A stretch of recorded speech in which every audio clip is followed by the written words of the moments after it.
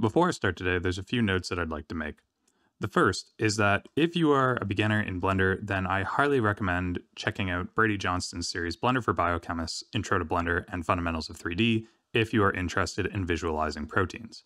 This tutorial assumes some measure of familiarity with Blender, and it's just a condensed version of this, specifically using a different piece of software. That software is Avogadro, and if you've seen my video on how to use Blender to create any molecule and visualize any molecule that you want, this is an extension for proteins and uses the same software. Avogadro is free, so go ahead and download it. You'll need it for this tutorial. Another note that's absolutely worth making is that unlike most molecules, which are a little bit smaller, proteins tend to be huge. And so if you're going to be working with any sizable protein, or dare I say even complex protein, you really want to make sure that you have a computer that has sufficient horsepower to do so.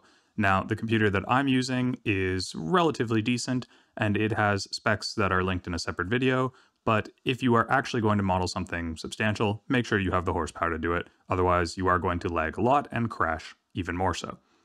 Let's get started in Avogadro. I'm going to go to File, Import, and Fetch from PDB. If you're connected to the internet, you should be able to grab pretty much any PDB structure. I'm going to go with 1CRN, because I know that has an amount of geometry I'll be able to use using this machine. Once I hit enter, I'm just going to wait, and I should see something appear. If you don't see this box, don't worry about it. You probably still have the protein, even if nothing has appeared on the screen. The reason that you don't see it is some of these will not actually update unless you go and change their settings. So to start, usually just hit ball and stick. That one tends to enable pretty easily. Now, if this is the actual look that you're after, you should go check out my tutorial on making any molecule, because that actually shows a much better workflow for using this style of model. I'm assuming for proteins that you probably want to work with a cartoon or a ribbon, and we're going to look at both of those. So go ahead, come to the ribbon. You can see it's already enabled, but nothing's appeared. Click the wrench, and sometimes the settings won't work for this, but usually just click include nitrogens and then unclick it, and that'll bring you the actual ribbon structure. Many people like this structure. They find it quite pleasant to work with, and this was actually done on request based on someone asking for this specific type of structure in this kind of look. Unfortunately, I have not found a way to export this ribbon nicely, but what you can do is actually export the cartoon. And so we're going to do the same thing now, coming to the settings for cartoon, and you can see without even having to change them, or if I want to change them a little bit, I can actually enable the cartoon model. We're going to hide the ribbon. But you can see the idea already is actually, if you want to get that ribbon structure, you just modify the cartoon model until it looks pretty similar. If you actually wanted more of the cartoon structure that you might see from something like PyMol, or just generally in a lot of protein publications, just use the cartoon structure and then sort of adjust the settings until it's the way you want. Something like this would be pretty typical. To sort of view your model in Avogadro before exporting it, very simply, left click to rotate around when you have the toggle enabled for navigation, middle mouse to sort of zoom in and out. You can either click or scroll, and then right click to pan up and around. The only thing that you really want to avoid when you're changing the settings for the cartoon model is don't create any sections that are paper thin. That might cause some trouble when you actually export to Blender. But otherwise, this is pretty good, and we're now ready to export this model and go to Blender. The way that we're going to do that is come to File, Export, and we're going to choose VRML. So go ahead, click that, and it's going to bring up this ridiculously huge window that actually stretches off my screen. If I bring it over here, you can see this is what I've got. Don't worry too much about any of these things. All you really need to do is select a directory where you're going to save this. So I'm going to go ahead and put it in the appropriate folder. We'll call this what it is, 1CRN. We'll save that, and we'll hit render. And it's not really going to look like anything's happened, but you should have the structure now. So we'll go ahead, close out of this, and we're going to move over to Blender now. Now that we're in Blender, we're going to go ahead, grab the default cube, hit X, and delete it. From there, we're going to go to File, Import, and we're going to import this .wrl. That is the file extension. There it is. And just simply open the file. You don't need to worry about any of these settings, so go ahead and import. Once you've waited a few seconds, you're going to be greeted with your protein structure and also this camera that it added. Go ahead, grab that, hit X, and delete it. We don't need it.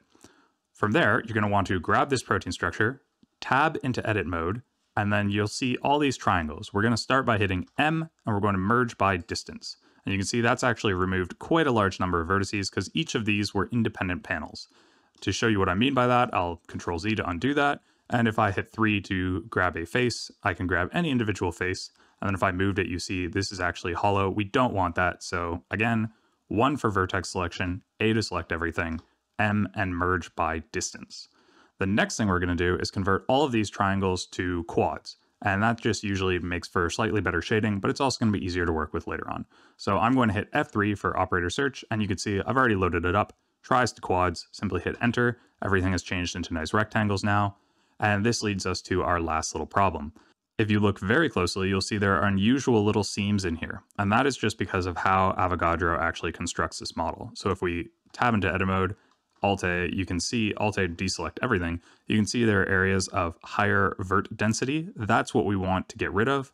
And we want to kind of merge everything nicely so that it's continuous. The way we're going to do that, very easy. Tab back into object mode, come to the modifier properties, and we're going to start by adding a subdivision surface modifier. And then just one is going to be fine, so don't worry about going higher than that. And then we're going to add a weld modifier. And that is actually going to make sure all of those seams are filled nicely. From here, simply apply all of these. So if you don't have the modifier tools add-on enabled, you will not have this apply all. In that case, just simply apply each of the modifiers in order. Right click, shade smooth, and now we have our nice protein structure. From here, what we want to do is tab into edit mode, and we're going to get rid of some of this geometry. It's a lot to handle, especially if you have a much bigger protein. So go to edge and unsubdivide. Make sure you have everything selected. You may want to do this twice, but I find once is usually sufficient. Now you have a much smaller model to work with. If you notice that it doesn't quite look as smooth as you want, that's no problem. We're just going to add a subdivision surface back in. The reason we want to use this workflow is that it lets us turn it on or off. So in the final product, when we render, we can have the nice smooth protein, but if we're working with the model in the scene and it's slowing down your computer, you can disable it in the viewport, and then it's a lot easier to work with. We've now solved many of the problems with little edges and stuff, but the last one that I want to talk about is these little areas right here. So if I go ahead and tab into edit mode, Alt-A deselect everything, hit 2 for edge select right there, and then I'm simply going to hold down Alt and click this little ring. There are others, and you may have proteins with multiple chains. In that case, what you actually want to do is just hit Shift G and choose amount of faces around an edge. That has now given me every instance like this specifically, and I can hit F to fill those. There is one other thing I'd like to do, which is bevel this, but first I have to make sure that the scale is set to 1 for this. So if I hit N, tab into object mode, I can see the scale is 1. It may or may not be if you've already scaled this, so make sure the scale is at 1. If it's not, simply Control A and apply scale. Then tab back into edit mode, Control B to bevel, and just hold down Shift and drag out a little bit until you have a smooth edge. Something like that is going to be fine. Now we have nice end caps as well. And if we apply our subdivision, you can see everything looks smooth. This is a pretty well finished protein. And from here, you could go ahead and shade. One thing worth noting is that because this imported with the camera at the same time, its origin point is not in the center of the protein. If I hit scale, you can see it's actually scaling away from the origin at the center. I'm going to just adjust that by right-clicking, setting origin, and choosing origin to geometry. It's now in the middle, and from there, I'll hit Alt-G to put it back to the 3D cursor in the center of the scene, and I can hit S and roughly about 0.1 to scale it in. So if I zoom in, you can see this is now my protein, and my scale is small, so I'm going to go ahead, Control A, and apply that scale. Now, if you had multiple protein chains, so let's say there are 2 of these in one object, which can happen quite a lot in proteins, I'll tab into edit mode, A to select everything, Shift D, and then move this over. So this is not an actual protein, but hypothetically, if you imported one, I think there's one 52SZ, something like that, it would have 2 chains like this. And I want to address this just for materials. So when you go ahead and actually decide how you want to shade this, come to material properties, add a new material. This will be a principled BSDF. Very simple here. All we're going to do is hit Z, come to material preview, and I'm not going to go into details about the shading here, but you can just add a specific color. And the reason I wanted to show it this way is that if I want this chain to be a different color, I can tab into edit mode, and assuming I didn't have anything selected, hover over the chain that you want to modify, and then just hit L. Because they are 2 separate objects in the same actual mesh, you'll be able to manipulate them differently with L and grab a different material. So I'm going to add a material now. I'll make this one red, and then I'll simply hit assign. And now you can see, tabbing back in object mode, I have my red chain, my blue chain. I can change all the material settings specifically, so I can make this one metallic and shiny. I can make the blue one just sort of plastic and shiny, and all of these settings would be readily available. From here on out, it would just be rendering, setting up cameras and lighting the way that you like, I'm not going to cover that in this video, but hopefully that has given you a sense of how you can use Avogadro and Blender quickly to set up pretty well any protein structure, in addition to any molecule and any crystal structure, both of those tutorials linked in the description. So, as always, thanks for coming out. If you found this useful, consider subscribing, sharing with your friends and colleagues, and until next time, you have yourself a great old day.